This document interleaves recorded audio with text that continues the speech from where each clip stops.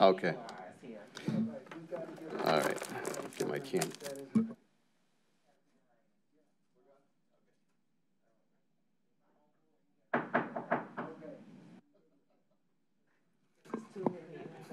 Okay.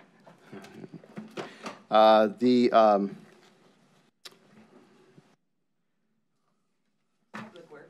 Public Works. I'm coming off jury duty, so I'm a little bit out of it here.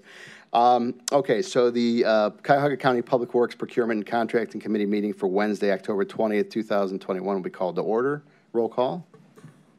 Good morning, and as a reminder, this meeting is being live streamed and recorded for all who are in attendance and watching online. Calling the roll, Mr. Tuma. Here. Mr. Miller. Here. Ms. Baker. Ms. Conwell. Present. Mr. Sweeney. Mr. Sweeney is absent. There is a quorum. Okay, thank you, Madam Clerk. If I could, is there any public comment this morning? No, Mr. Chair, no one is signed in. All right, and if we could have approval of minutes from the October 6th, 2021 meeting. I so move. Do I have a second? We have a motion and a second. All those in favor say aye. Aye. Aye. Opposed, nay. The ayes have it. And Madam Clerk, if you could please read the first matter into committee, referred to committee. Resolution number 2021-0233, authorizing the appropriation of real property for replacement of Old Rockside Road Bridge number 00.42 over the Cuyahoga River in the city of Independence and Village of Valley View. Okay, and we have Miss English. I think Director Dever just wanted to make a statement. Do you want me to do this first, or you? You know what? We could hear the statement first. Okay. Yeah, that's fine. I appreciate it, Mr. Chair. Mike Dever, Director of Public Works. Today, I just wanted to come before you today as our former county engineer, Dave Marquardt, had retired right around the beginning of the year. And we've obviously had the position posted, and it's taken some time, but I'm very happy to report today that we've selected a new county engineer for the office. And the county engineer's responsibilities, specifically, just so you can be aware, is anything that was related to the roads and bridge program, maintenance. As you guys, as the council members are aware, our statutory responsibility are the bridges here in Cuyahoga County. And so I'm happy to report to you today that we have a new county engineer. His name is Dave Ray. I brought him down here just to do a brief introduction so he could say hello to you. Dave has a storied career with the Ohio Department of Transportation. He ultimately became a deputy director in District 5 down by Columbus. And he's a great addition to the team, and I just wanted him to stop up and say hello, and then hopefully in the near future he can meet you. Dave? Thank you, Mike. Pleasure to meet all of you. As Mike mentioned, most of my career was with ODOT and in government. So for me, I'm just happy to be back in government. So it is very nice to meet you. I did the last 5 years with consulting engineers and got a chance to certainly see the private side, but just good to be here. All right. Well, thank you for stopping in, and we welcome you aboard and look forward to working with you. And Mr. Marquardt will miss, but we look forward to working with you as well. So appreciate it. Thank you very much. Right. Okay, Ms. English. Thank you, Mr. Director. Appreciate you stopping in. Okay, Ms. English. Thank you. Nicole English with Public Works. So the first item we have here is authorizing the appropriation of real estate. So as you know, that typically when we do a project, if it has right-of-way, we go through a process that's approved by the federal government as far as appraisals. We make offers, we talk to the owners. Most times we come to terms, they sign, and we pay them to use their land during construction, or if it's permanent forever. Sometimes we cannot come to an agreement with some of the owners. That's the case here with 3 of the 15 parcels that we need to acquire for the Old Rockside Road Bridge, which is located in Independence and Valley View. And the one parcel is really due to a title issue. The person who's on the title is no longer living, and it was intended to go to the Cuyahoga Valley National Park. It didn't quite get transferred right. So it's more of a clearing up of a title issue, not any problems that we're having with the owner. We just can't get in touch with him, obviously. So the other two are what I'd rather focus on. We've given you two exhibits through Mr. Boyle that give you some aerial photos of the two properties we're talking about. The first one is Frank and Frick, that we've offered them $40,292 based on an appraisal to be using 5 parking spaces and kind of their frontage, which is going to be for the temporary road that we need to build while the construction is going on for the bridge. They aren't real happy with our offer. They've kind of just pushed back. They aren't giving us any feedback as far as why it should be more. You know, following the process, they have to give us information in order for us to up our offer for a reason. They're just not really interested in talking to us. It's been going on now for practically a year. I think they honestly just think that they can stop the project if they don't talk to us. So we have no choice. We have to go on and file in order to get this moving. The other piece is Thornburg Station. They have been in talks with us a little bit. This is on the other side of the river. We've been back and forth with them. They expressed concerns with the price. It's related to parking spots for their development that they have there. We've tried to give them some ideas, you know, go out and get pricing for how much it would cost you to rent other parking.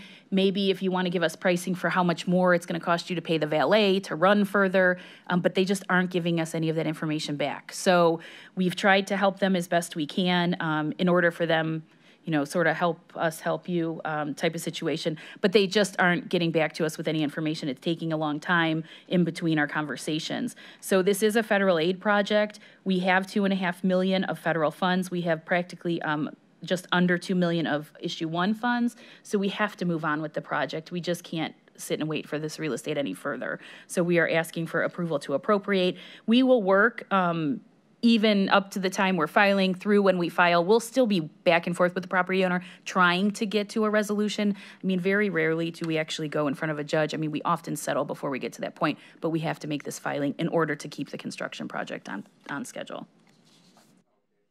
Okay, appreciate that.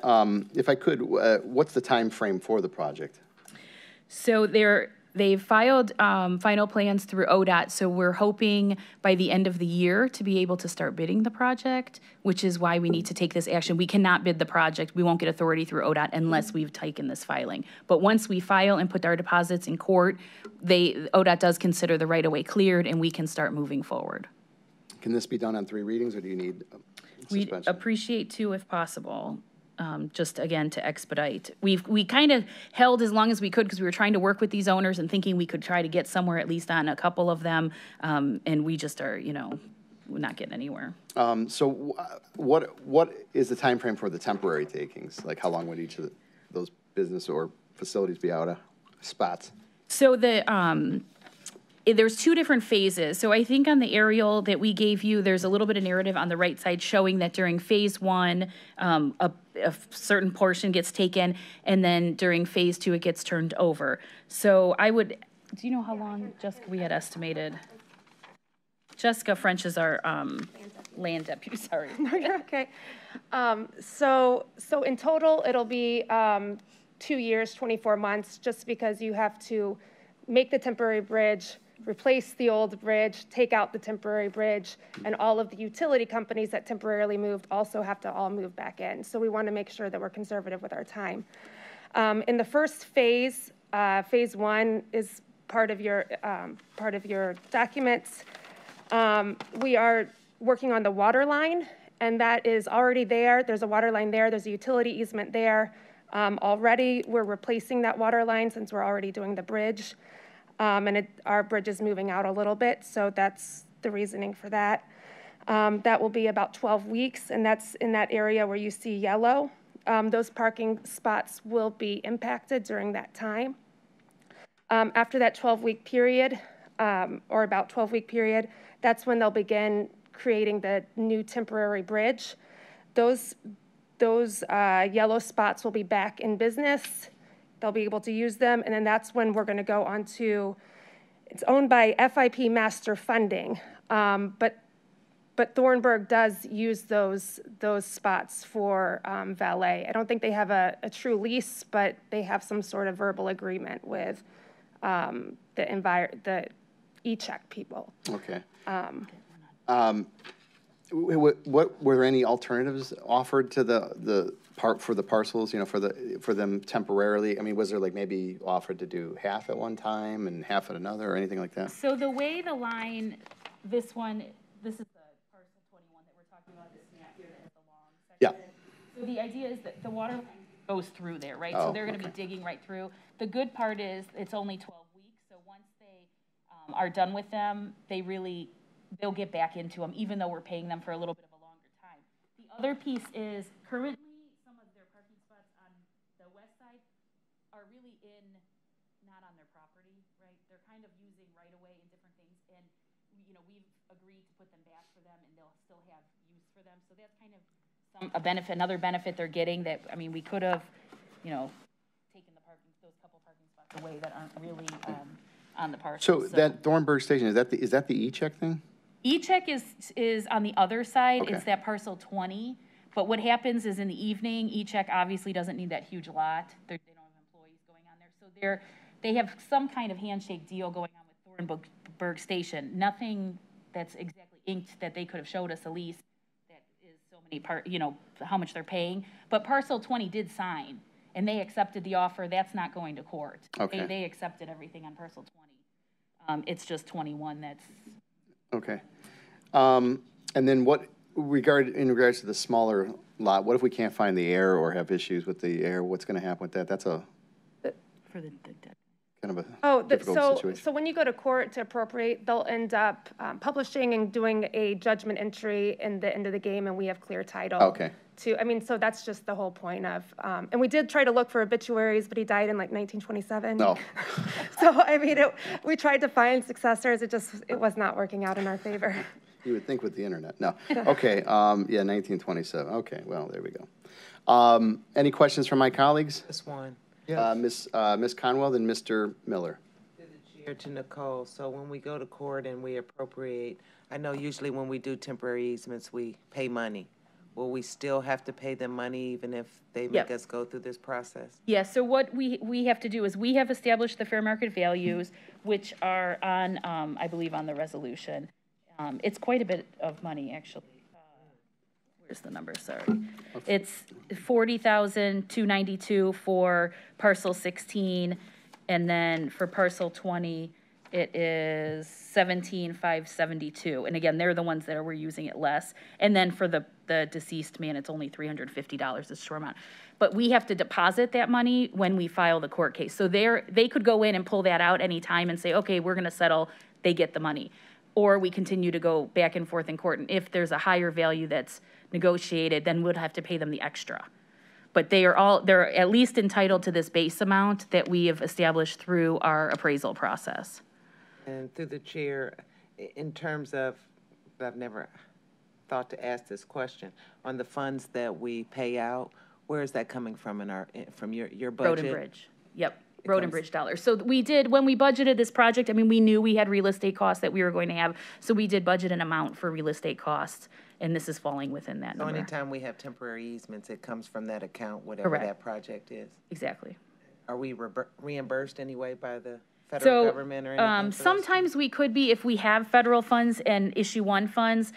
This one, I would believe the 30% of issue 1, as long as we don't exhaust the funds during construction, can be used to replace our outgoing funds on this. And we're used to this process where people have refused? Yeah, it's not super common on our normal just, if we were doing a bridge and we just have 4 parcels, but on big projects, we see it. I think Sprague we recently did, and we might have filed on 20 of the almost 200 parcels. It's just a matter of some people don't want to talk to you ever. Some people just aren't going to, they think if they don't ever talk, the project won't come forward. So you just, there's a percent that you just kind of assume you're going to end up in this place. And a lot of times, Jessica does a really nice job of constantly following up with them. So even though we file, that kind of makes them start talking a little more because they realize now they're not stopping the project. And so she can even get them settled between the time that we file and when you end up in court. So that period is, she's not stopping talking to them. We're going to continue to talk to them. It's just the action that we need in order to move the project. Thank you. Miller? So, what is the all-in construction cost, acquiring property, engineering, construction, the whole thing? Yeah, the whole cost is around $6.5 million of construction. And I think the right-of-way costs are not that minimal, are fairly minimal. I think it was in $100,000 or so for the right-of-way costs. So just about 6.6 million total. In this project, just to remind everyone, we had abandoned this road years ago. We didn't feel this bridge was ours. They actually went to the Supreme Court in 2014, back and forth between us and the city. It was a Supreme Court judgment that said we had to replace the bridge. But once we walk away, the bridge will be the city's going forward. The independents will have ownership of the bridge. So we kind of, in court, they told us the county has to pay for it all. Luckily, we did have some federal funding, and we got issue 1, but the city does not have a responsibility on this because of that Supreme Court ruling that we had. So, once the City of Independence takes it over, then they'll be responsible for any maintenance and any future repairs. Is that correct? You're right. And on the map that shows parcel 20 and 21, I see where the yellow area is that's impacted, but I don't see the parking area shaded in purple. Can you tell me where that is? Just to the north, across Old Rockside Road. If you're looking, here's the yellow, it's this here. It might not come out good on your printer. Okay, fine. And am I correct that all of the cases that we're filing on are only temporary takings? Yes, all 3 of these. Okay, thank you. Mr. Miller, Ms. Baker, you have something? Yeah, just going back to that purple now, I didn't realize. So is it the purple and the yellow that's impacted? They're both impacted at different times. They're owned by 2 different people. So the purple owner settled with us. He did, okay. He accepted the amount of money in the terms. So that owner has accepted. It's just now the yellow that we're dealing with. Do we know on that parcel 21, did they tell you how much their loss is because of what they're not going to be able to valet in the time that it's tied up?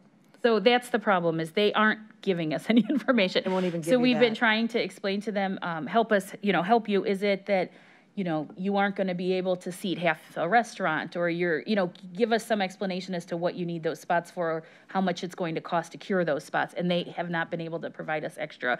We even went to the point of contacting some building owners around to say, would you be willing to lease them parking in the evening if they needed it? And they said yes, and we got them in contact, but nothing became of it. So, we kind of have gone above and beyond on this to try to help them. Again, we understand this isn't what they do every day, trying to, answer to us. So we tried to help, but still nothing that they've given us in writing back. Did I hear you say that would be tied up for 2 years? The way we purchased the property is normally in a 24-month increment, just in case whatever could happen. But those parking spots in the schedule are only to be gone for 12 weeks. Once that water line goes in, right, they'll be released back to them. And so we've had that agreement in our construction documents to say, once you're able to give those back, you have to give them back. Okay. So it will be sooner than, way sooner than. If this did go to court, they probably would have a number, I'm sure. We hope so. That's what the problem we have is we have to follow the guidelines. And so we can't, they can't just come back and say, well, we want 100,000. We say, well, how do you give us some backup for it?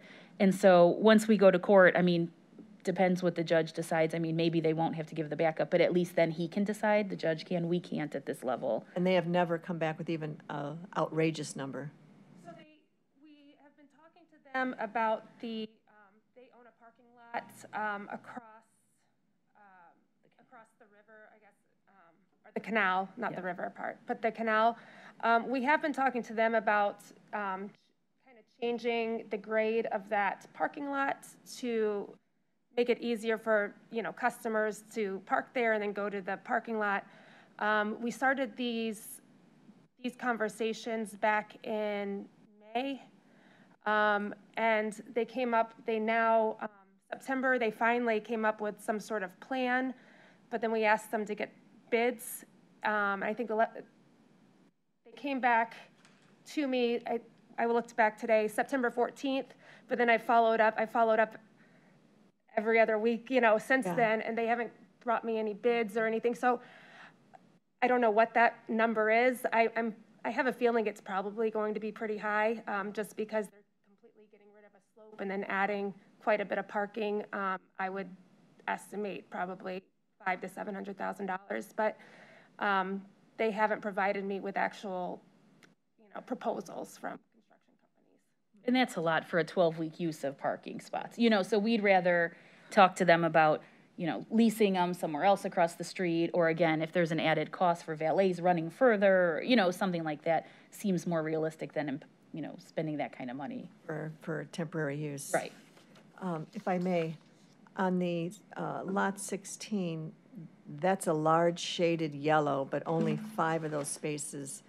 So what happens with the other part of that yellow? So that's where that road is going to go through. So even though that's the only parking spots we're taking of them, that's still their land, where the temporary road and temporary bridge will pass through. So we still have to rent that land from them. So the good part is land is normally cheaper than the parking spots because nothing is happening on it today. Okay. But we do, have to pay them for that and for the parking spots. So they have no plans for that land as far as you know, and it's been vacant. It's just a vacant lot. I think the biggest issue with them is just that the project itself, at least that seems to be the main concern. It's not necessarily the parking spaces. They don't like the noise. They don't like the construction just in general. I mean, I'm just again, middleman at this point, but they've been really upset about just the construction itself. We really haven't had any issues with the parking spaces, just the inconvenience of construction. Right. But as far as use goes, they are not using it for anything other than these 5 spots. No, it's grass right now. I mean, it's and then their building is behind that, and then they do have areas for trucking and additional parking in the back as well. That will not be impacted? No. Okay. Well, good. Thank you. I appreciate the answers. Okay, thank you. Ms. Baker, anything else? Okay, with that, I'll make a motion for moving this along on second reading suspension at your request so we can get this through, so we can get that court process into play. Do I have a second? I'll second. Okay, we have a second from Councilman Miller to move R 2021-0233 on second reading suspension. All those in favor say aye. Aye. Opposed, nay. The ayes have it. All right.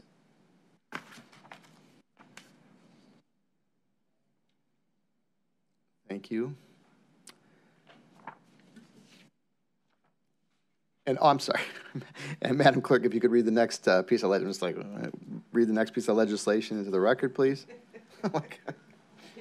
Ordinance number 2021-0013, amending Chapter 503 of the County Code, Small Business Enterprise Program Policies and Procedures. All righty. Thank you, Madam Clerk. And could you please just state your name for the record? Lenore Lockett, Director, Department of Equity and Inclusion.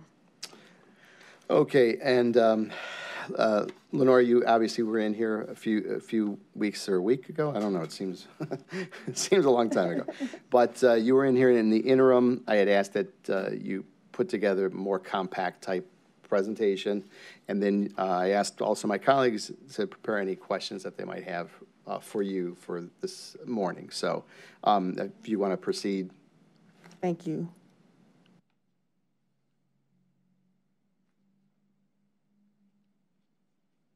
I'm going to, again, Lenore Lockett, Department of Equity and Inclusion. I'm going to skip over the overview since this is the second time we're meeting. Right. To get to the summary of the changes to the program. And again, I'm here to provide information and details on the proposed changes. So I'm going to start with an overview, and then obviously as you have questions, if I need to go to the other slides or provide further details, that's what I'm here for. So the summary of the proposed changes are listed here. They're a combination of additional recommendations from the 2020 disparity study that was submitted in the fall, and the executive orders that were issued in January that align with those 8 recommendations from the disparity study. They're also layered on top of the previous recommendations from the 2014 disparity study. And in the 2014 disparity study, there were an increase in race and gender neutral initiatives, and there was some limited race conscious. The following recommendations are, again, a mix of race and gender neutral recommendations and some increased or intensified race and gender conscious initiatives. As we evaluated the program, there was a group I would like to give credit that it wasn't just Department of Equity and Inclusion. It was Naylor Berg, Clerk of Courts, as her role with as the liaison for the Citizens Advisory Council on Equity. And also a part of that group was the Law Director, Greg Hoof, that we had a series of meetings to make sure that we were implementing the recommendations that were aligned with the disparity study recommendations, because you have to make sure that your programs are based on and in line with the legally defensible disparity study that you have. The first recommendation is to extend the certification period from 1 year to 2 years. Currently, when a company or business gets certified, they get certified for 1 year and they recertify on an annual basis. We're looking to extend that certification to a 2-year period. We feel that this provides, reduces the burden to the business of annually recertifying. And even though the recertification process is less onerous, it still is a process that they have to go through to get recertified. But at the same time, one of the benefits of the 2 years that is not so long that our records and information on the companies and businesses that are certified, we want to make sure that we have as accurate of information as possible. The next recommendation is related to contract by contract goal setting. When we went from the SBE program was race and gender neutral. It does not require a disparity study to have those goals.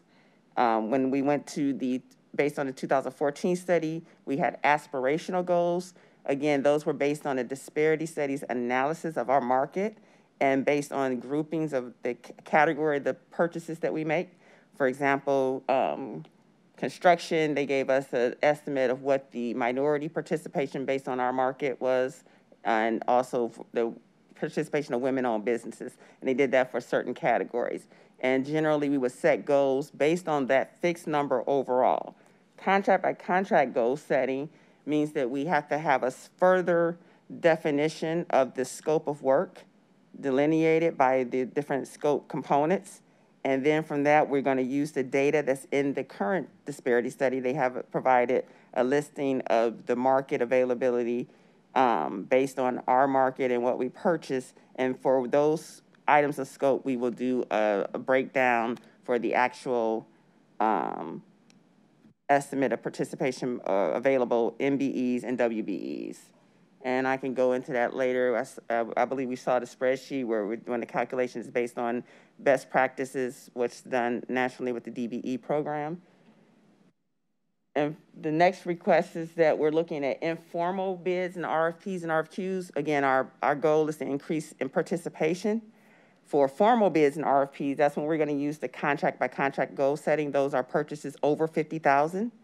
However, the county makes a significant amount of purchases under $50,000. In comparison, on average, formal bids, RFPs, and RFQs, we have about 85 RFPs, RFBs, and RFQs issued over $50,000 in a year. However, purchases under $50,000, on average, that's if you're familiar with the Board of Control PO and DO list, on average, there's at least 10 to 15 awards, contracts and purchase awards under $50,000 on a weekly basis on the BOC agenda. And if you extrapolate that, that's 500 opportunities compared to the 85. So we're looking to take advantage of the informal bid process to increase MBE and WBE participation. Now, the benefit of the informal bidding process is that you have a shorter bidding window. The minimum is required is 8 hours. Most are a day to 5 days.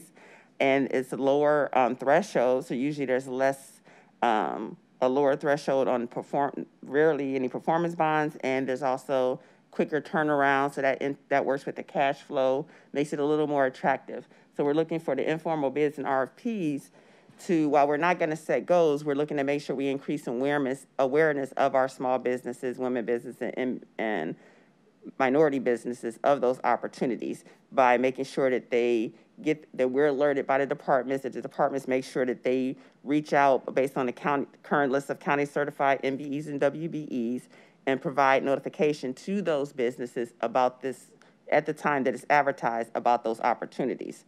The 2 days is just to make sure that we're aware because of the short bidding period. Not that they're going to get additional time. They're going to get the same time as any other business. The 2 days is for internal to make sure we have a listing of who may be potentially interested based on our certification list. The next change relates to the prime vendor credit. Currently, there's a 20% credit for a prime vendor that's already certified as an SBE, MBE, or WBE for that item. Usually our goals are maximum in aggregate is about 30%. So usually if that prime is a MBE, WBE, or MB or SBE submits as a prime, that 20% credit means on average they only have to sub 10%. What we found, again, based on the fact that we're only having 85 formal bids, RFPs, and RFQs per year, that when you get a credit that usually takes away opportunities from 2 categories, whatever category the prime is certified in, and if they're certified in another additional category, then that means there's only one opportunity for another diversity category. So what we're looking at with this recommendation is that the prime still gets up to 20%, but it's only for one category. So again, when we look at the 85 formal bids opportunities a year, and then when you reduce that, sometimes we can't make a goal if there's not certified MBEs in that scope of work. Sometimes we can't set a goal from that 85 if we're using federal funds because they might have their own program or precludes that. Or sometimes we can't set a goal because it may be set aside or more likely to be done for a nonprofit. So again, you're looking at that 85, and then when you reduce it down, that still limits the opportunities. But if you can shore up the opportunities by making sure that when we can set a goal, we can make an opportunity as applicable for each of the 3 categories. The next requirement that we've changed is more about the enforcement and the shoring up the requirement that we want to have more extensive review of the good faith efforts. So again, based on a 2014 disparity study, there was aspirational goals. So it was basically try to have some SBEs, MBEs, and WBEs.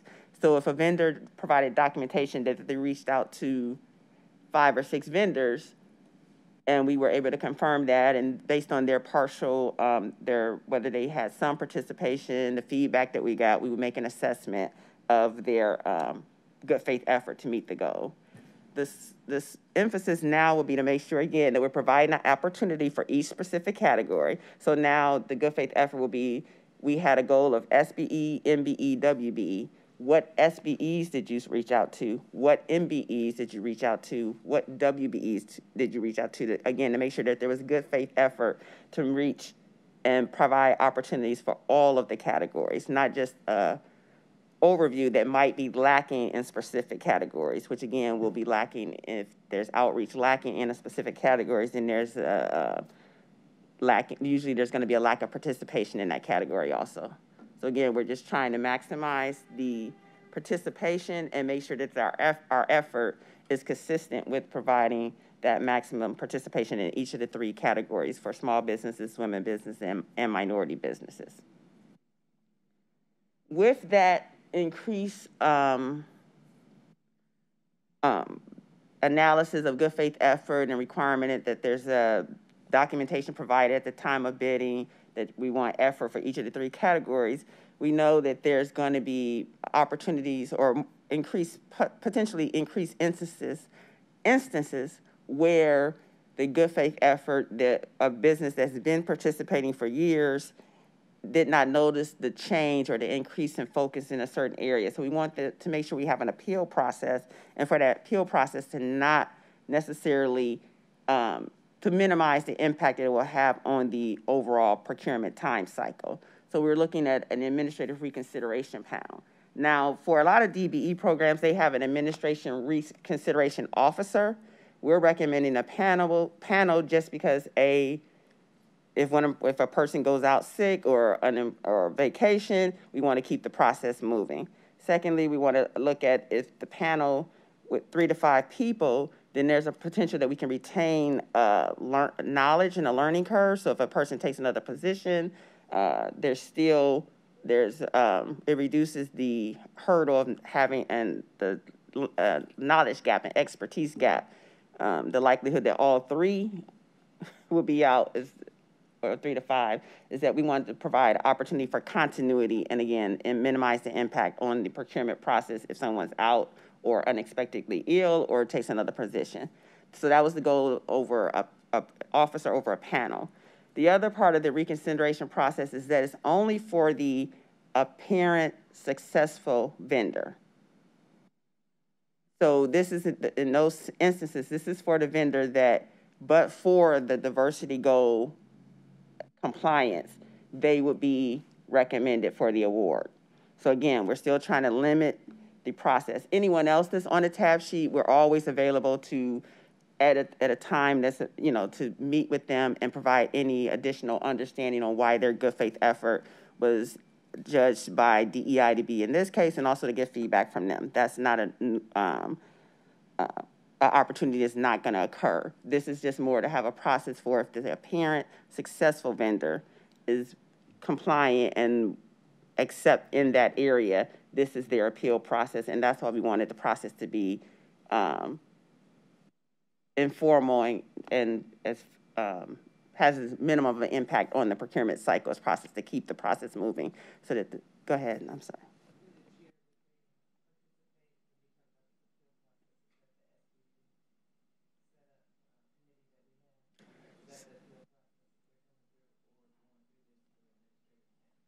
So the administrative panel will be even before the SB grievance board, because the SB grievance board, as you know, is a public body. So it has to have an agenda posted. It has to have a meeting with the public meeting. It has to meet all the public meeting requirements. The administrative reconsideration panel would be more informal than that. And it was more of a quicker panel to a quicker review. Even then, the apparent successful vendor can determine if they just want to have what we're calling a no meeting, where they send in their documentation, that group would meet and evaluate the additional documentation, or the vendor can choose if they want to have a meeting where they present, and a meeting can either be virtually or in person, again, at the vendor's request, and for that process. So again, the process is provide flexibility, but also make sure that we are having a minimal impact on the timeline of the procurement process.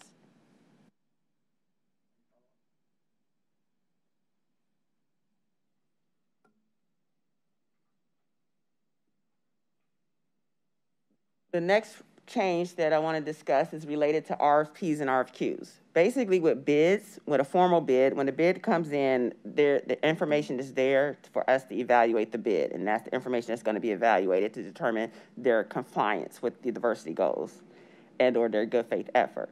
With RFPs and RFQs, there's especially, first of all, with RFQs, you're making a selection on qualifications, and the vendors are proposing based on their view of what the scope is going to be. However, there hasn't been a price negotiated or provided, and they are also, so we can't necessarily at that point that we evaluate the bid tab, we have a finite answer as to whether or not the final participation percentage will be attained based on the goal for that contract, because the scope has not been finalized. And for a similar reason with RFPs, is there may be a price, but again, the proposal and final scope of work has not been determined. This is what the vendor is proposing, and this is how they're proposing based on their understanding of the contract to meet the diversity goals. DEI, we make our evaluation based on that intent, and we try to make our best guess of weight based on their proposal and the goals and what their slate of MBEs, WBEs, and SBEs they propose, whether or not it looks like they're likely to meet the goal and that they provided what we feel is good faith effort to meet the goal. So what we're asking here is that once that contract is finalized, that there's just a quick review by DEI to make sure that, okay, now that we have the final scope of work and a price, that the percentages for the SBE, MBE, and WBEs are still in alignment with the overall goal before contract award. The next proposal is the change in our data collection. One of the major recommendations from the disparity study, because the county was about data collection. The county, as you know, has made a commitment to do this disparity study every 5 years. And they look at our contracting and purchasing habits for the past 5 years as part of each of those disparity study contracts. The easier and the more comprehensive our data is when we turn that information over to the consultant, the better pricing and the better pricing we can achieve, and also it increases the reliability or just an analysis of our data because they have the information. It is not like they have to go back and recreate the history. So one of the things that we're looking to improve is our collection on the final contract amount. Currently, the Department of Equity and Inclusion, prior Procurement and Diversity, which was much smaller, now we are at the current capacity, we only were able to provide monitoring intensely for contracts that had a diversity goal. But one of the components of the disparity study is to determine, but for a goal, how are your contracting? What are your contracting practices? So the county's diversity program is based on subcontracting. So because we have set a goal, part of that process triggers that we get to get information from the vendors, the prime vendor, and the subcontractors that are slated to meet the diversity goals to collect that information. However, other contracts that do not have a diversity goal, there is no subcontracting information collected on those contracts. And there can be possibly, and also the county only has a contract with the prime. So we may not know, we do not have an accurate details on how much is subcontracted in general on county contracts and what are the demographics of those contracts. Again, we still don't, it's a big jump to get that information. So one of the things when we work with Griffin and Strong's, we said, well, if we get this information at the end of a contract, we don't want to increase the burden that every month when the county department is paying, they're getting this information. We're just asking as part of that last payment, the vendor provides a list summarizing who were all the subcontractors on this contract, what was the scope of work sub to them, and what was the dollar value, and are they certified? Now again, that's their self-affidavit where the subs can document it, and that's not necessarily that they have to be certified with the county. There could be vendors for whatever reasons that have chosen that are a minority-owned business that would meet our qualifications to be certified, but haven't chose to do so, but they still may be participating in our contracts. And as far as overall participation, that's still valuable to determine how we're contracting. So that's the one requirement that we want to make sure as part of that last payment, every contractor provides a summary of all the subcontractors used on our contracts. The next area is the grievance hearing board. The change that we're proposing here is that it's not tied to a certain job title or organizational position in the county. We're looking at it being similar to three appointments from county staff to the board instead of being tied to previous job descriptions. A couple of reasons. Certain job titles change, but the ordinance has specific titles: Deputy Chief of Staff Development, which that may not be the current title based on if it's their new county new county executive. The other is that we want to retain expertise. For example, if someone's been on the board for a couple of years in one role, but then they take another position in the county, so they're no longer by code because of that title on the board, but their expertise is valuable. They have an understanding of the process. We want to be able to, the county executive, to be able to retain that expertise on this board and not lose it just because there's a change in that person's title. So on that point, through the chair, would that have to come through county council for some legislative change for the code or anything? So the actual board was part of the SBE policy. So by bringing it, the SBE policy to updates, that's the change. So that's one of the items that's being considered. The grievance board wasn't a separate body. I mean, it wasn't a separate appointed body that was designated in the code. So similarly now, for instance, when in January, the chief of staff or county council sends us a list of who's been assigned to the SBE grievance hearing board, it would be similar that the county executive would make his similar appointment to the board, to the grievance hearing board. Okay, so legislatively, we don't have to change the title, taking the titles out. Well, as part of the titles for the grievance hearings were part of the SB policy. So the policy that's before you has it in there. So yes, I guess the answer is yes, there is a legislation, but not separate. It's part of this policy. Gotcha. Sorry about that.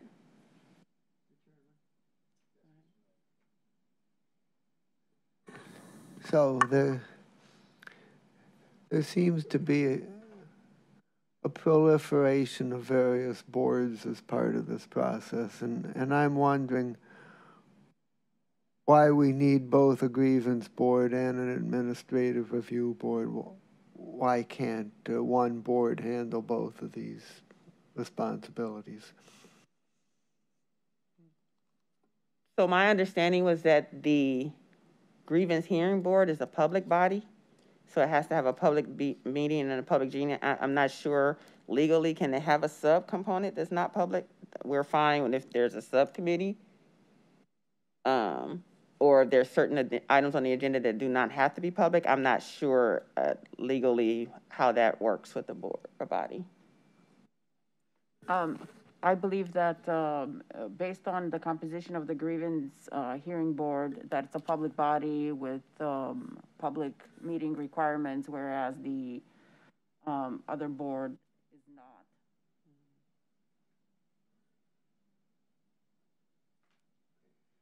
Thank you. And Councilman, that's why also I remember at the last meeting you mentioned the Board of Control, but again, the Board of Control is a public body. It has the posting requirements and agenda requirements, and so that was the only reason for adding a separate panel as part of the make sure the impact to the procurement process was more informal and minimized. Okay, and as far as that informal panel, I'm sorry, how many people serve on it? We're recommending 3 to 5. 3 to 5, and who would they be? At this point, I would work with regional collaboration. We're looking to, our goal is to have the panel members be obviously county employees. They will be appointed by the county executive, and our goal is that they're not heavily involved in procurement, but have a knowledge of procurement. Again, we don't want, for instance, nothing against different departments that have a heavy procurement, but then it's already a dual interest. Okay. So the goal is to have some entities that may deal with procurement, have an understanding of procurement, but they're not directly involved.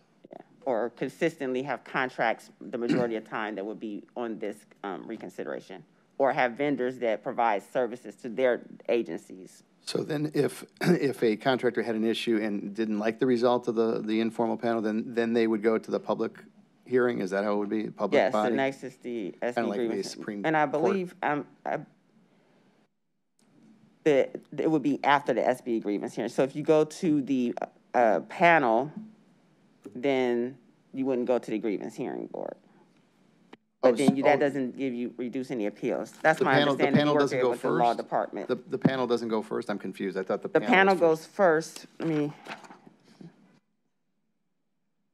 wanted to make sure there was something about when they go to I believe they can go after if they don't like the grievance hearing, but it's not to be concurrent. So they can go to the public body after the informal process? Right. Correct, right. Everybody understand that? Get that? Okay. Ms. Baker, you have something? I'm sorry? Yeah, I had said that it's my understanding that the contractor can go to the informal panel first and then go to the public grievance board after, if it doesn't work out. So you would have the public hearing last. I need to clarify that with Director Who. I think it makes more sense that way if it's not that way. Okay, we're fine. Meanwhile, while that company is protesting the result, what happens with the company that was chosen? Is everything just waiting to hear whether or not they're going to be told, no, I'm sorry, the grievance board did find us at fault, now you're the contractor? How does that work? That's a good question. So what is the time element that in all of this? Because we want to keep projects moving and processes moving, and yet we want an element of fairness if there's an issue. So how would that work, Ms. Baker's question, as far as Want me to repeat that? Yes, I'm sorry. That's okay. I know you were. If a company was told, I'm sorry, you don't meet the standards and you can't appeal, and they go through the first appeal with the grievance hearing board, I think that's the non-public, right? Administrative reconsideration panel. Right, and then maybe they take it to the next step if they don't like what they say. What happens to the original contractor that you did approve? Are they waiting for this to come to an end before they can start knowing that they in fact do have the job? So the time is lost waiting for this to be resolved. It could be, okay, so when the evaluation process, when we do the tab sheet, once the technical review, which is done by the department, they'll know at that time the administrative apparent successful vendor, but it's not compliant. They will notify them. They can notify, and they have 3 days to, I believe it's 3 days to respond, to notify us if they will, 5 days to get, 3 days to get back to us to get it going. We're hoping that the administrative panel is meeting at least twice a month, but they can, because they can always cancel if there's no item before them. And that in all processes, if the department has decided for whatever reason that they need to proceed and not wait, or they, sometimes the department might decide to proceed with the apparent bidder that's not compliant. So for instance, I hate to say this, but we do have a complicated process. So we do have a price preference. And so the price preference says that if a bidder is the low bidder and we can go within this percentage to find someone that is compliant. So the department might have, if on a bid, the department might have chosen to do that. Or they might have chosen to, if there was no one, we have bids where the low bidder is not compliant and no one else is compliant within that price preference. So the department, again, may choose for whatever reason that they need to proceed because of closing construction season, losing losing grant funds or funds to proceed. So do they supersede then the decision that you're making? I can recommend, and as I said during the confirmation, I try to work with departments and we try to come with a common goal, and then that's when it can escalate up depending upon there's always competing factors with a lot of items.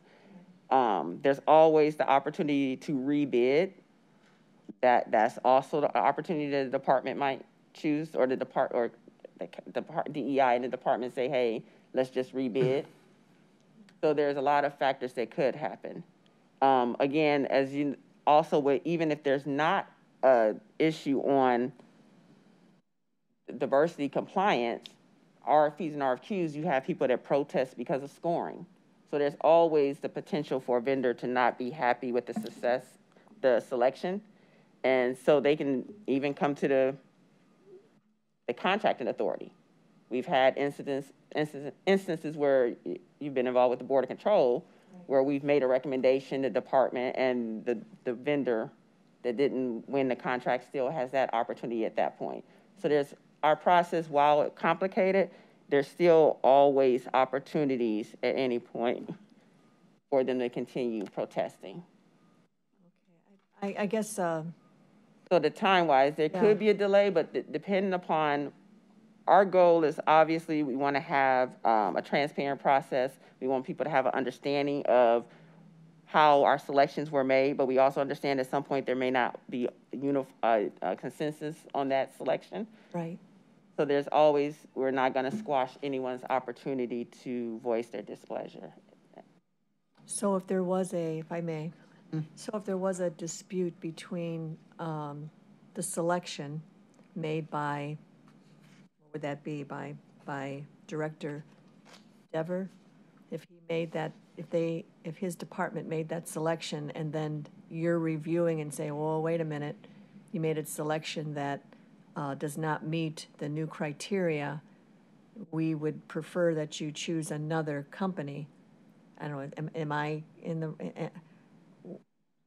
Well, we would, so, go ahead, I'm sorry. Well, I don't know if that's how it happens. Is that he looks at the bids, he decides, yes, this one is who we need, he has all the, but then it goes, I would imagine it then goes to you for your observation, and you kick it back to him and say, no, this is not, your first choice has some issues, and I would prefer that you take maybe the second person in line. Is that how that works, or? So, similar in general. So the first bid is by the purchasing department buyers. They do the technical buyer, it's a tab sheet. Got it. Then it goes to, if there's diversity it goes to DEI. We evaluate based on the information we have in the status, whether or not we think they've met the goal. Okay. And then it goes to the department. In this case, the situation we're talking about would be Public Works. They would do a technical review. If there was an issue, they might, when the department get the tab sheet, they've seen the other entities review. Right. And there can be a discussion, or if I see the tab sheet, I might send an email to, let's say if I knew it was construction, I might send the email to the construction administrator and say, hey, you only have blank vendors and no one met the goal, it's close to the season, we've had a history, blah, blah, blah. Can you rebid? Do you have enough time to just rebid? Blah, blah, blah. Usually we're not gonna discuss who should get it. They're making a technical review. They're the ones that they're the experts at knowing the scope of work and the goods and services. The issue might be, well, why weren't they judged this? Why did you judge this? Or why it looks like they have similar to someone else? What was the understanding? And we discuss it and try to come up, is this something we want to rebid? Is it something that based on your understanding of the strategy for your department and the other constraints that you need to proceed in this case? And then we come up with a plan for the next time. A lot of the things that we buy over again. We say, okay, well, next time we're going to have to do this, or next time we need it. So we try to work things out to get the balance of all the competing interests. I guess my only concern with all of it, and I know that there's a lot of time and effort in this, and there's a lot of good work in this. I'm just a little concerned about the contracts, or the actual jobs and the implementation of getting it done. And I think I expressed that last time. I haven't heard from Director Dever, so I guess I can assume that he is 100% on board and is not concerned about the delays, and that he is good to go. Am I okay with that? I've distributed the policy similarly in August to all the directors. There's going to be an adjustment for all. Now, in this case, we're adding an additional opportunity for the vendor for reconsideration. All the items and discussions that I mentioned, are discussions that are occurring now without this policy. Yeah. These are things that are occurring now. This just provides an actual opportunity for the apparent low vendor to say here. And I also have those discussions now, like on one of the situations that was earlier this summer, the vendor called and said, hey, Lenora, I was told we're going to rebid. I thought I submitted good faith effort, blah, blah, blah. I said, well, this is blah, blah, blah. What was the issue here? Oh, okay, and where does it say that in the policy? I pointed them to the page and said, okay, I have an understanding now. Yeah. It's not really, and we're looking at it to be parallel. Again, as I stated, there's always the opportunity for a vendor to protest at any point in the process. So that's an item that it could occur at any point. We try to make sure our process is clear. We understand when there's change, there's always that learning curve. And our hope is that this is just the opportunity to say, hey, we want everyone to learn from the good faith effort, the opportunity. Again, this is only for the apparent low, and usually for instance, in construction, it's a bid. So they already have the price preference option. Right. So there may not even be, it may be one occurrence a year maybe for this. You think only one occurrence a year? With bids or construction? Because first of all, with construction, if they're federally funded, then it's going to be the ODOT's DBE program. So that's not going to be my department. Then the ones that are construction that we're locally funding, then they have the price preference, which basically states that if the low bidder is non-compliant, which is the same thing, this is the apparent successful vendor, they're not compliant. Unless there's a vendor that is within this price preference that is compliant, they're still going to get the bid. It's only that unique instance where the low bidder is not compliant based on my assessment, and there's someone within that 5 or 8 or 10% that is compliant, that they may not get the bid. So those 85 that you talked about of the larger contractors, those are the ones you might think maybe one a year you may have an issue. Right. But the 500 that we typically see in Board of Control, those are the ones perhaps that would be using this, you would see more of. Well, they will. I'm not going to set a goal for the ones under 50,000. So this doesn't even occur for them. Under the 50,000, all we're asking is for a notification to small businesses and MBEs and WBEs. I don't set a goal, and so there's nothing to say whether they met good faith effort or not. All right, I don't think I understood that. All right, so if I understand you right, the 85 that you think are coming through in the large contracts, it would be a rare occurrence that you would contest it, and it would have to go through a grievance hearing. You would not see that grievance hearing meeting every week or every month or... No, that is okay. So in all the years before the Administrative Reconsideration Panel, the SB Grievance Hearing Board would see these, and we've never had one go to that point. Right, but we're tightening it. Right. So that's where I think maybe we could be seeing more of it, don't you think? Yes. Yes, that's one of the reasons, because we are becoming more stringent. We're having a more stringent program. So there's a learning curve. We're becoming more stringent, and we're really, making the details, making them accountable for them. How often do you think you would be challenging in your experience of looking at companies and what they do? How often do you think they may contest it? So again, it's the 85 that formal bids, RFPs, and RFQs on average per year. Okay. A lot of those we can't set a goal. I think, let me look at. So of those 85, how many of those would be in the... So if you look at, for instance, in 2020, I was only able to set a goal on 25 items. That was in 2020. 2021, so far this year, I've been able to set a goal on 33. Of the 85? Yes, yes. Okay, so in 2022, if it grows like that, it may be half. No, I don't see that. You don't see it grow? No, so 25, I set a goal. Yeah.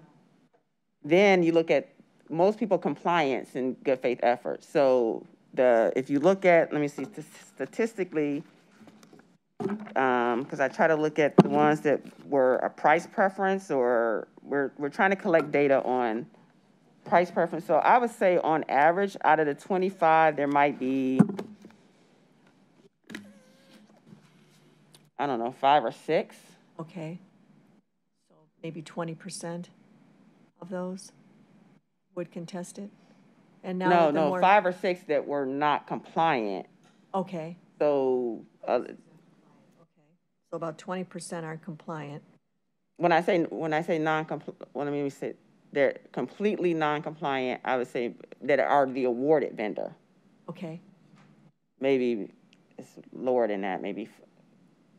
I would say it probably was, I don't know, 3 to 4. We won't know until we're really in it. Right, yeah. I But it's understand. right now, it's not, there aren't very many situations where the apparent low bidder is non-compliant. And there is no other, we're not gonna do an award or something. If I just may wrap up.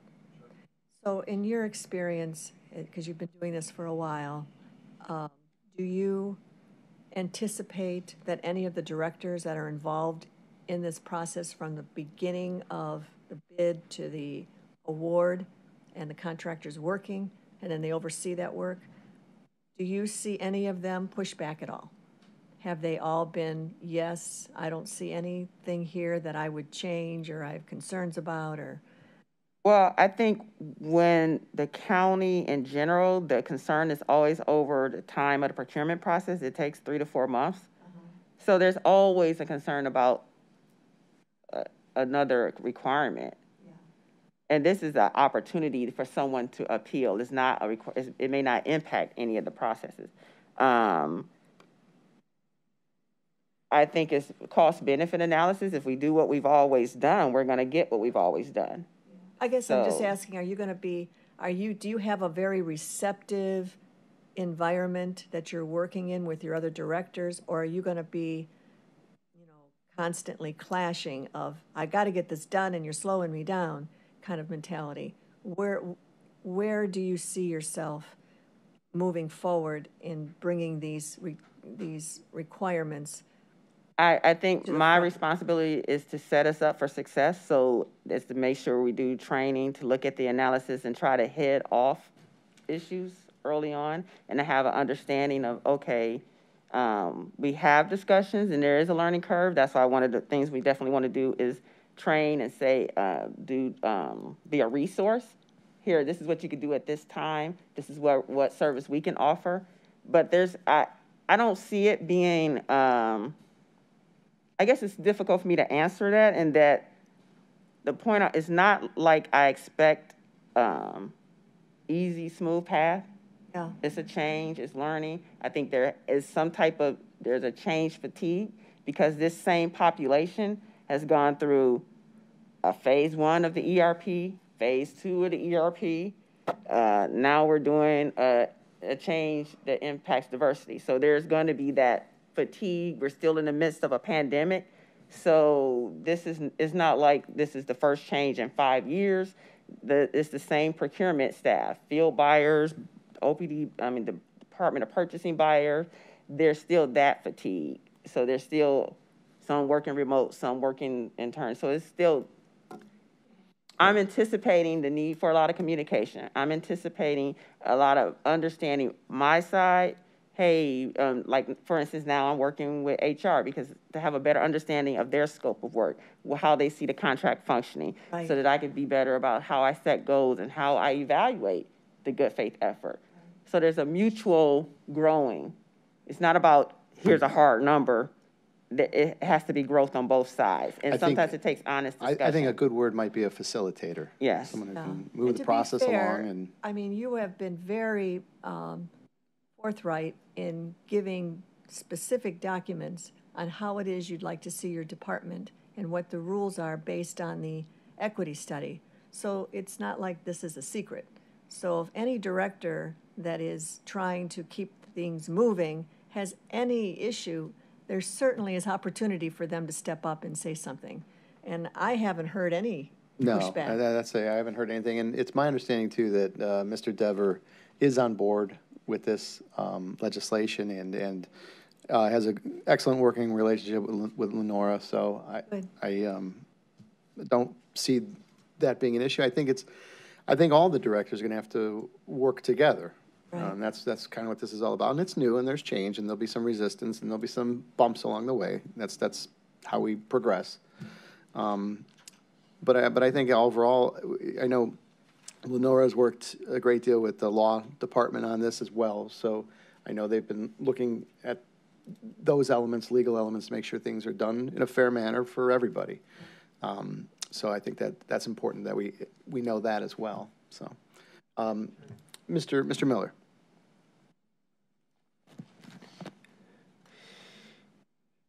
You mentioned that you really didn't have goal setting on contracts under 50,000 that aren't formally bid. Can you give me some ballpark estimate on a dollar amount basis of what percentage of the county's contracting is in those over $50,000 formal bids, and what percentage is in the under 50,000? I would say, let me see if I brought our latest disparity study. We're doing our reports. Let me look 1 second. I would say for this year, we've awarded approximately, I believe, 118 million. 1 second, sorry. I wish I had it all quick recall. I have to go to my trusty binder. On average, is at least about 100 million. Yeah, so wait a minute, 1 second. And for under 50, I would say we do, if you do the high number, I would say there's about 10 to 15 a week. There's at least 50 board of control meetings, so that's why I say it's about at least 500. So 500 at the most 50,000.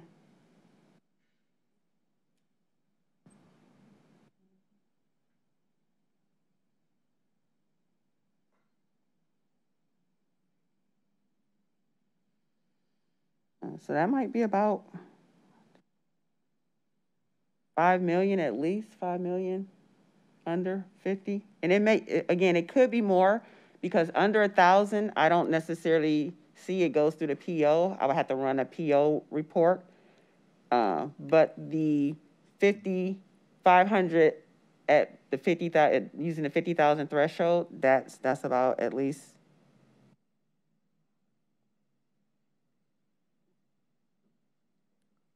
25, I'm sorry, about 25 million, 25 to 50 million.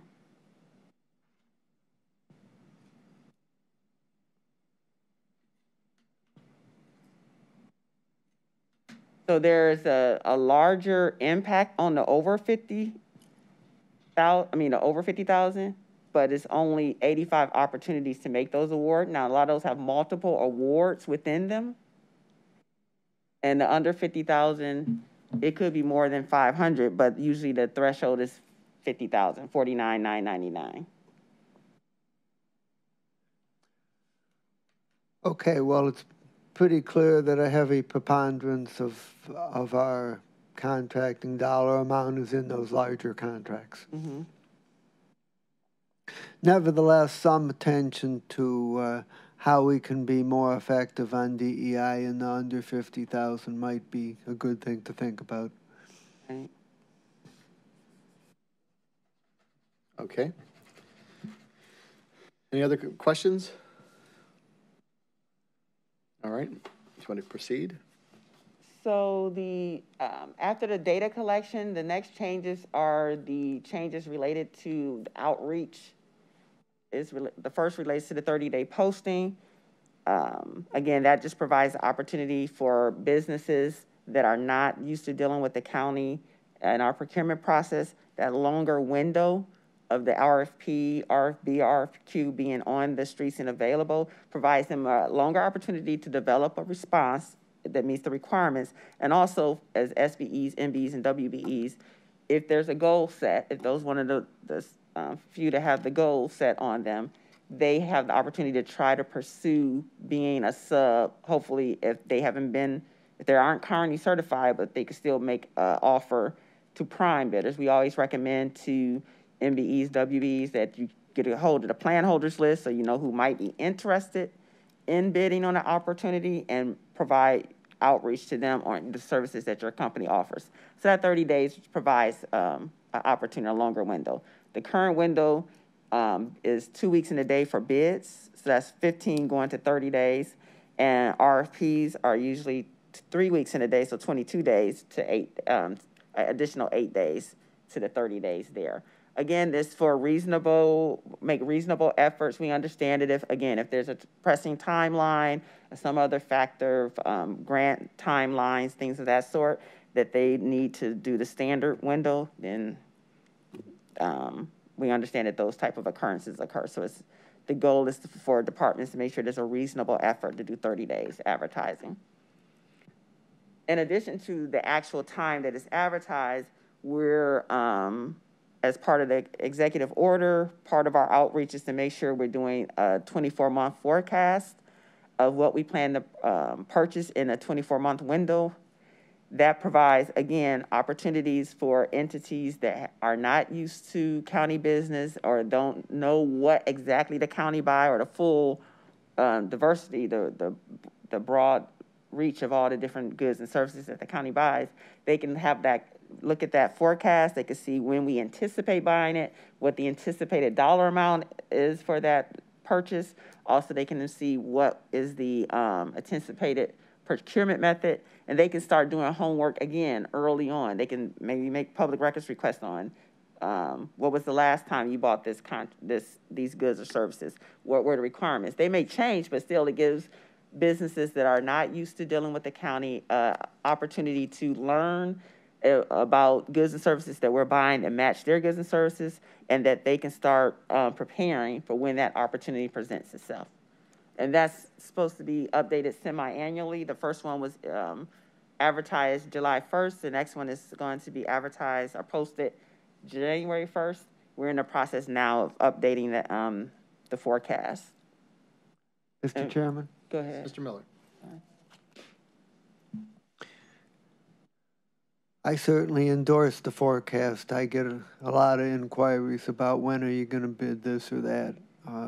My question is whether the forecast is going to cover only those contracts in the formal bidding over $50,000 range, or is it going to be broader than that and also include some or all of the smaller contracts? It's supposed to include the informal purchases also. Okay, great. Thank you. And as you stated, that's very important since those have a shorter window, 8 hours, 1 to 5 days. So the completeness of that forecast helps provide that information. Okay, great. Thank you. And also, as part of preparing that forecast, we're looking at it as an opportunity. So once the department tell us what they're planning to purchase over the next 24-month period, we can also look at those purchases to see which ones are good candidates for the small business set-aside program. So again, we can find out what the departments are planning to purchase, analyze based on the criteria the criteria that's presented in the manual is the criteria that was submitted back in 2016 as part of the county code requirement to say what is the criteria for selecting small business set-asides. The first criteria is we want to make sure that there are no funding issues or requirements that preclude us from doing a small business set-aside. Again, that's when small businesses compete against each other. So there may be, if that's funded with grant funds or some other funding, they may not want you reducing the pool of vendors that can compete. The other requirements to make sure that the scope of work is typical for that industry. Again, we're asking small businesses to compete against each other. We want to make sure that that's a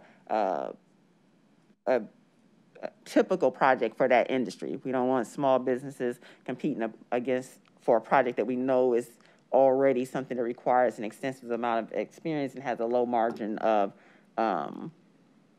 profit and or has a lot of intricate issues with the fulfillment of the requirements. We also want to make sure that for a small business set aside that there's the usual or less performance bond and bonding requirements. Again, that's usually one of the hurdles of small businesses is getting the bonding requirements. So again, we're not going to pick a contractor purchase that has a high bonding requirement because of the risk assigned to the scope of work. So those are the criteria that we're using, and while the departments are gathering their list of what they're planning to purchase in the 24-month period, we're looking at that as an opportunity to see what contracts are good candidates so we can increase the utilization of the small business set-aside program.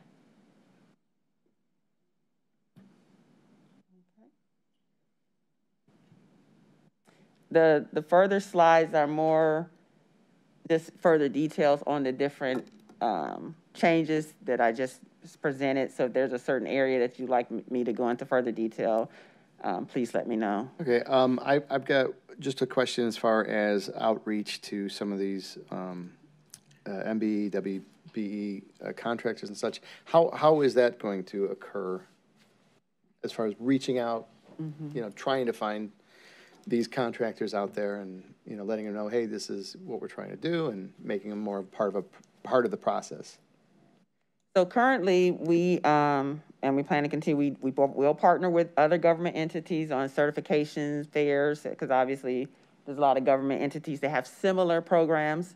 We also partner with other agencies such as GCP for their program. They have a marketplace where they provide information on their opportunities from different government entities and private entities. This morning, concurrently, we're doing an outreach with Black Pages, Matchmakers, and we did Matchmaker with Cozy, so in general, those. We've also taken the opportunity to maximize the Enforce system, is that we're using our certification information to provide them with each day a listing of bids and opportunities that are in the Enforce system. We also want to work with any of the business chambers. For instance, we've done outreach with different organizations about those opportunities, so we can provide that information to them.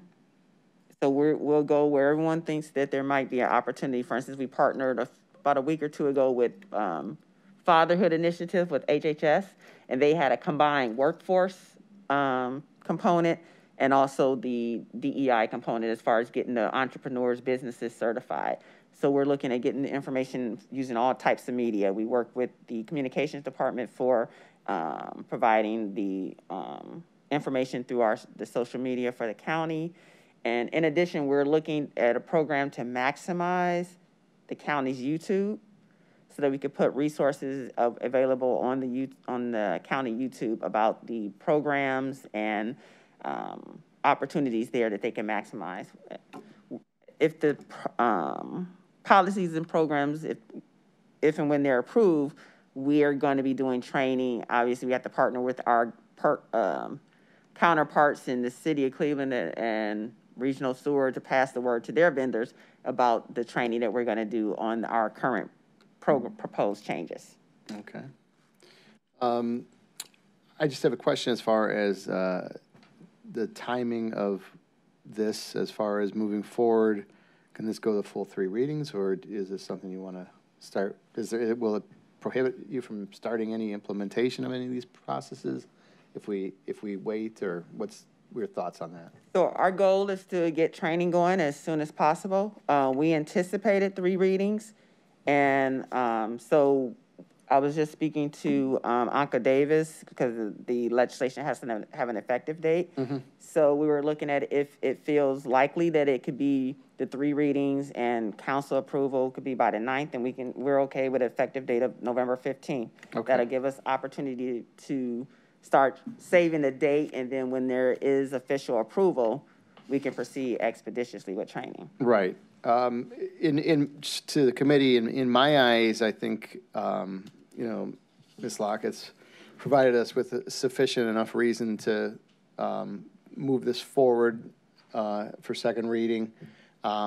If there are some tweaks that need to be made along the way, obviously you let us know. And it's a process, and it's new, like we said, and it seems to me like you've presented to the committee that you have enough flexibility and understanding of when to push, when to pull, and that it might require that along the way. But if there are any other questions, I'd move this on make a motion for second reading. We have a question Mr. here. Chairman. Okay, we have. Ms. Conwell has a question first. Through the chair to Director Lockett. Can the ERP upgrades allow our departments to automatically, or this department automatically notify vendors that are certified with the county that bids or projects are available? I know you talk about reaching out to people. Is there some kind of way that that can just automatically be done? Yes, so we encourage, so as I say, we do a daily email with the opportunities, and we encourage them to self-register. Right. So a company can go into the register and supplier portal, they could pick the codes that match the goods and services that they provide, and whenever the county buys or has a bid opportunity for those goods that match those, they will get notification about those opportunities. Is that already happening, or that will happen when we finish the ERP? So it's already available. It's available. Okay. Is it maximized in use? That's the part of the training on both sides. Gotcha. So it takes training on both sides. Because the department themselves, when they do an informal bid, they put in the NIGP codes and it brings back all the companies. They have to choose to, as one of the things we'll be trained is that you select all the vendors that say they provide the goods so that they're notified about the opportunity. Then on the vendor side, they have to go in and actually complete the registration by saying, indicating which goods and services they provide.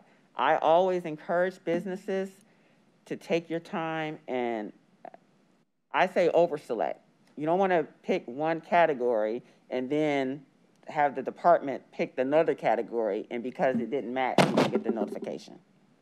So I figure it's better. Again, I don't know. I know there is running a business is very busy. You know, it takes a lot of time, but I'd rather receive more emails about opportunities than not receive it. Okay, thank you. I agree. That helps. Mr. Miller?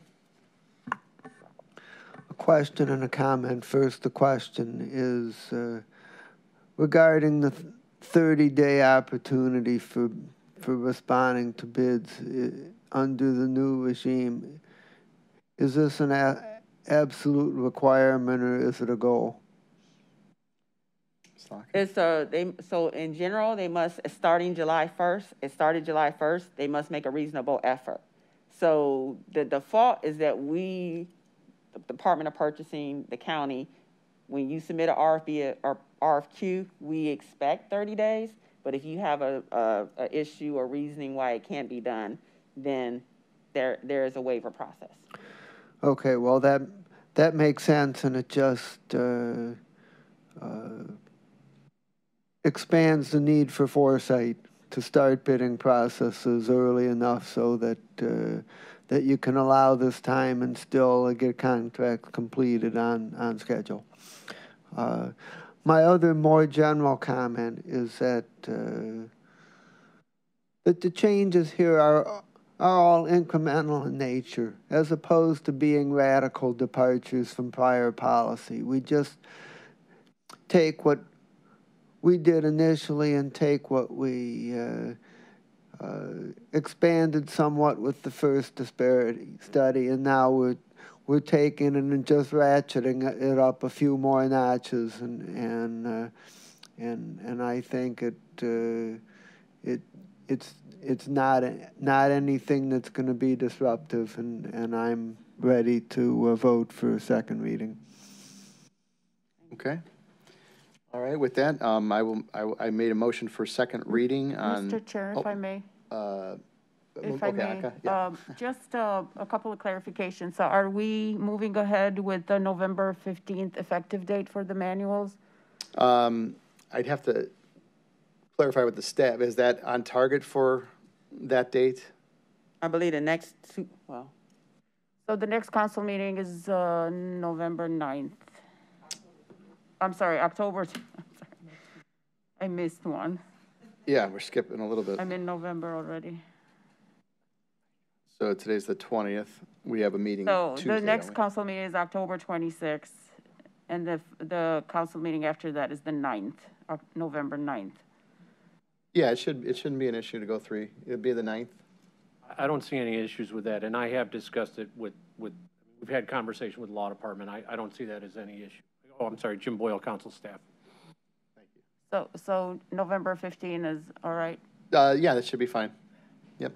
The other clarification that I think we need to make is in section 2 of the ordinance. Section 50302 is not referenced. Section 50302 includes all the definitions for the minority business enterprise and female business enterprise, and these will not be changed. And I just want to make a clarification that section 50302 will remain unchanged.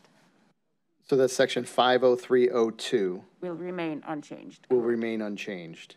And it is not mentioned here, and that's the intent. We just want to clarify it. Okay.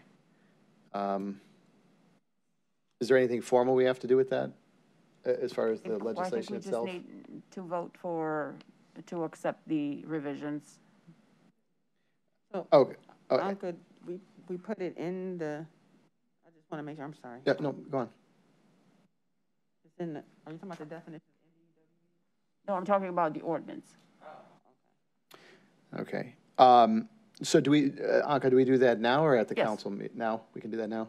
Okay.